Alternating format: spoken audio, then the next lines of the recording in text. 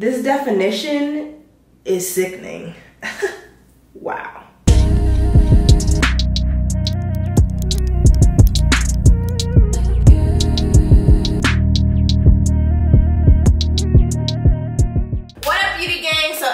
Tell by today's title, I am bringing you guys a natural hair video, one of you guys' faves. In particular, I am showing you guys my newest routine to achieving a poppin' defined top tier wash and go on my type 4 natural hair. I personally shook myself when I recently did this wash and go on my hair, and to be honest, I didn't even know it was gonna turn out that poppin', which is why I didn't even film the process. It was really, really quick actually. Just trying to refresh my hair because it was looking real rough and I have the J. Cole concert coming up. So I'm like, you know what, Beauty Gang has been obsessing over it. Y'all been asking me and we're gonna get the tutorial sis, so why not? Because as y'all can see, my hair's looking real ratchet right now. So I'm gonna go ahead and take you guys through the steps. Very, very easy. So without further ado, let's hop into this video. Alrighty, so first things first, I have some warm to hot water going on in the shower. I'm gonna go ahead and drench my hair. Now, as you guys see me doing the squeeze effect in my hair, it's because I just did the same method previously and the product that I use is pretty heavy. So you just see me kind of squeezing out all that leftover product residue before I hop into actually detangling my hair. So speaking of,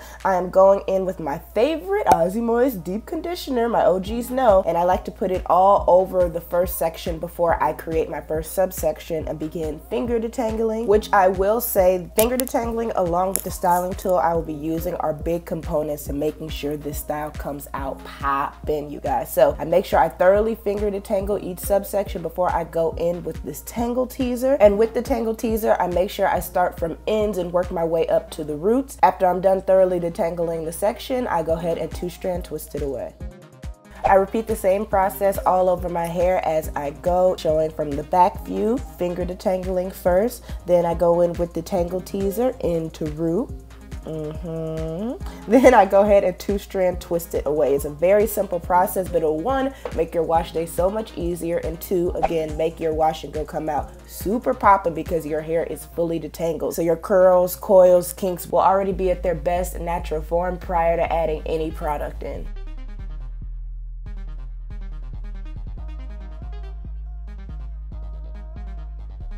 Once I'm done thoroughly detangling my hair, this is what it's looking like. I make sure the perimeter, so the kitchen, the edges have a little love too, a little TLC, before I go ahead and rinse the product out. As you can see here, that is what I'm doing. In order for this style to turn out as popping as possible, we definitely have to start on super clean hair. So after I'm done rinsing the product out, it's time to go in with my favorite shampoo, the Gold Series from Pantene Moisture Boost. I focus it all around my scalp, as you can see here. I make sure I really get in there because my hair was dirty, y'all. I'm not even gonna lie to you. Y'all saw how much product was in it in the beginning of this video. So get the kitchen area, get all over there. Maybe went in a little too hard on the shampoo, but after I'm done cleansing my scalp, I do make sure I bring the shampoo down my hair shaft so my hair is fully clean. I don't really manipulate it all that much. I just make sure that all my hair is coated in the shampoo prior to rinsing it out, as you can see here. I usually rinse out my hair for a good 5 minutes just to make sure there is no shampoo left in it whatsoever, especially when I go in like I just was. So after everything is rinsed out, now here's the part y'all have been waiting for. I am going to go ahead and take down all the subsections per section, if that makes sense. So we're doing the back right corner, I believe, first. This is the key part. Drenching the section after all the subsections are taken down. You have to do this on drenched hair. Well, drenched and detangled hair, which is why we detangled the hair prior to shampooing it, and thankfully the shampoo isn't stripping, so my hair is still detangled after taking down the subsections. Now it's time to go in with this alcohol-free Xtreme Pro Expert Gel. I take a healthy amount. Y'all know how people say dime size? We don't do dime size over here. We do at least 3/4 quarters worth. And as you just saw me kind of dip my hands under the water. Water mixed with this product makes for the perfect amount of slip, which is why my fingers are just able to glide through my curls. It's basically like I'm finger detangling my hair all over again. The same kind of like technique I was using to detangle my hair in the first place in the beginning of this video is pretty much the same technique I'm using now to separate my curls and shingle them. And if you do it right, this is the type of definition, well, maybe you don't have my exact hair type, but you feel me? Like the definition of your curls is going to be A1 top tier. I repeat the same exact steps for each section of my hair. As you can see here, the next section I am drenching, then grabbing a healthy amount of gel, applying it to the section, and kind of just finger detangling, shingling, if you've ever heard of the shingle method. As you can see even here, I'm giving you guys a slow-mo close-up of how I pull my hair apart, but to make sure the curls remain defined and clumped together nicely, I just glide my fingertips down the hair shaft, and that helps to clump the curls perfectly. And you know, the cool thing to me about this method, this is a legit wash and go. Like, you're in and out of this situation pretty fast. And with working on drenched hair, you can still manipulate it as you go without running the risk of your hair tangling or frizzing up like it might in other styles. Just to show you guys the method one more time, drench your section, create your subsections, add a healthy amount of gel to the situation, and begin to shingle, finger detangle, whatever method works for you. And then just like that, your curls are gonna be clumped, defined, popping, top tier energy, sis.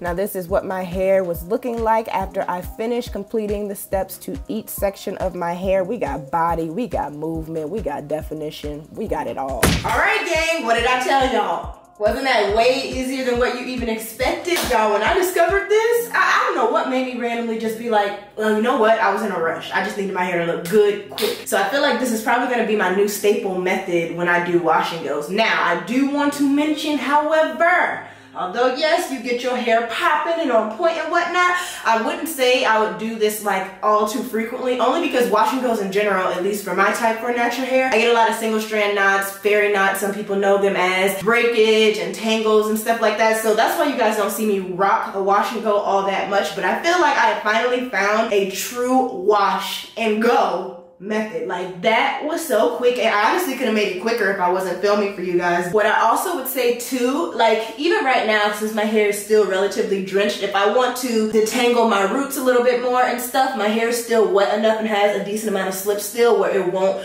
disrupt the curls. But I will say, once your hair is exactly how you want it, your curls are defined the way you want, do not touch it. That is the other major key to accomplishing a super bomb wash and go on your type 4 natural hair. Don't touch it. I let my hair air dry all the time. Usually it takes 2, maybe 3 days max. If you have like a diffuser or whatever, you can do that, but I don't. I always let my hair air dry, and then that's when I start manipulating it, maybe stretching the roots, because it does have hang time right now, but it's going to shrink the freak up in the next couple days. And you know what? I'm not even mad at the shrinkage. I used to hate on shrinkage a lot, like, it's making me look bald head or whatever, but especially after earlier this year when my hair took a hit and my curls was looking scarce, and you know, I started learning to appreciate and love on my hair a lot more for what it is. And at the end of the day, shrinkage shows that your hair is healthy. So, you know, I always say health over length. That's what we're going for right now. And can we get into the length just for a second though? My hair is definitely growing back. And we haven't even entered wig season yet. So anyway, I feel like I've rambled enough. Those are the key pieces. Only manipulate your hair while it's still pretty much drenched. Let it air dry, and then you can start playing with it, you know? But I'm gonna give you guys one more 360 turn. I know y'all are loving this definition as much as me.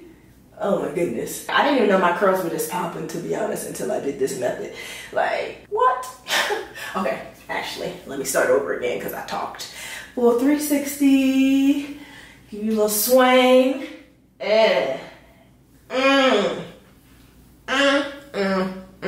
Ooh, okay.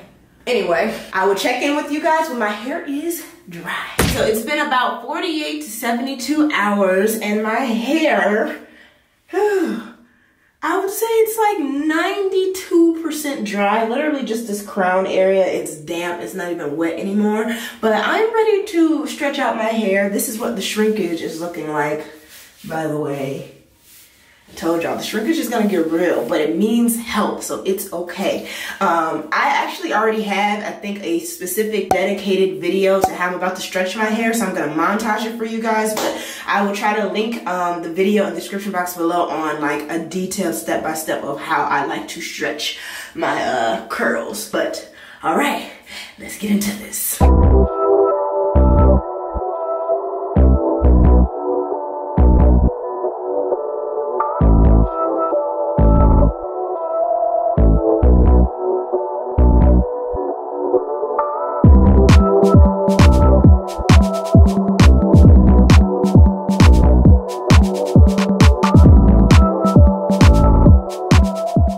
So now that my hair is in its stretched state, I feel like this is like my official day one. I was thinking about cutting the video after I stretch my hair, but I'm gonna give it like 2-3 days to get voluminous and big. And I'm gonna come back to you guys and really show y'all how bomb this wash and go is gonna turn out based off the method that I use. So this is official day one hair. Although my hair has been drying for like 2 to 3 days. Natural hair is crazy. This is what it looks like. Well, I don't even know what it looks like in the back. Hopefully it looks cute.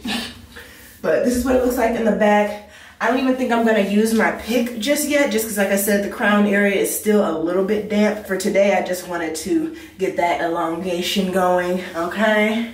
So, official day one, complete.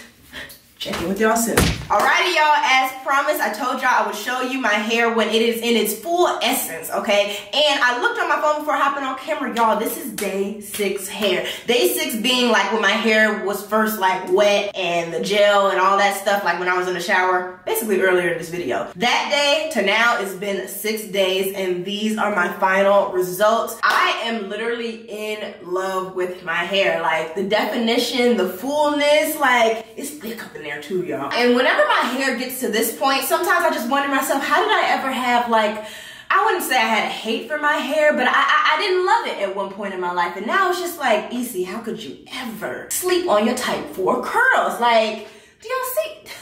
Do y'all see this definition? Oh, something I do want to mention. I did do off camera just the perimeter of my hair. So literally like almost the edges a little bit. I did dampen a bit and put more gel. The gel that I used to style my hair in the first place, I just put that along the edges because, you know, I pineapple my hair every night. It's been through a couple things here and there. So I just wanted it to look a little bit more fresh.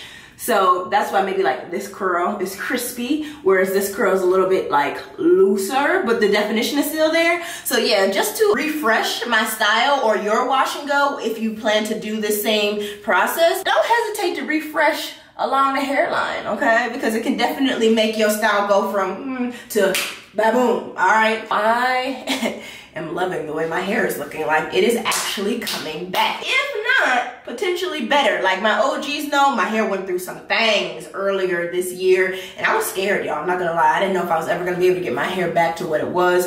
And although I would say it still needs some more length compared to what it was prior to the damage that happened earlier this year, the definition is definitely back. The health is coming back, and that's all I kind of care about at this point. So I am very happy with how my hair came out. I really hope you guys enjoyed this video. If you did, be sure to give this video a thumbs up and hashtag keep the curls coming. If you guys want me to continue the natural hair content before I go into wig season, because I'm not gonna lie, eventually we're gonna get there, y'all. Because I am still going for the length. I can't act like I don't care about the length, but it's not like a huge deal. Length and break though. A lot of the time when I'm going to my wig season, I just need a break. Right now though, I'm cool. Like me and my natural hair, we like this. And let me give y'all one more 360, or did I give you one at all?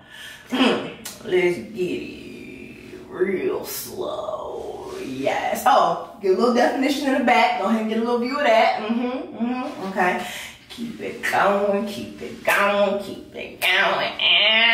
Yeah, this came out cute. As you can see, I am feeling myself. I do think, although my hair does have like a shape to it, I don't know, sometimes when I be seeing other naturals, I'll be like, that shape will be kind of cute. Like I don't have bangs, and my right side has always been longer than my left, so even if, let me show y'all how it looks down the middle, fluff that out a little bit. Yeah, I feel like you can kind of tell, yeah, the right side is definitely longer and bigger and fuller than the left. It's not too noticeable, but it's just something I think about sometimes when it comes to the shape of my hair. If I ever want to like actually shape it or possibly get it shaped, I don't know. We'll see, we'll see. But yeah, that is all I have for you guys. I really hope you guys enjoyed this video. If you did, please be sure to give this video a thumbs up. And also don't forget to like, comment, share, and subscribe if you are new, because Beauty Gang is clearly lit, boo. Until next time, guys. Bye.